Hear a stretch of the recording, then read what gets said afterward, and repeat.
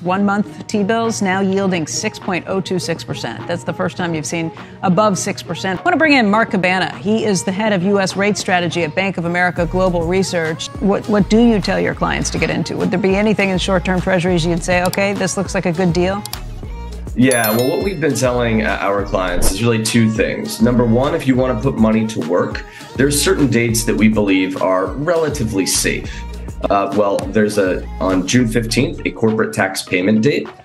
And then these additional headroom measures that the U.S. Treasury receives are after June 30th. So really anything in the first half of July is reasonably safe. And once a deal gets done, then the floodgates open. And that means what? There'll be $1 trillion of Treasury bill supply in roughly 3 months from June to August. You will see as the supply hits, rates go up, prices go down, especially in the months of July and August.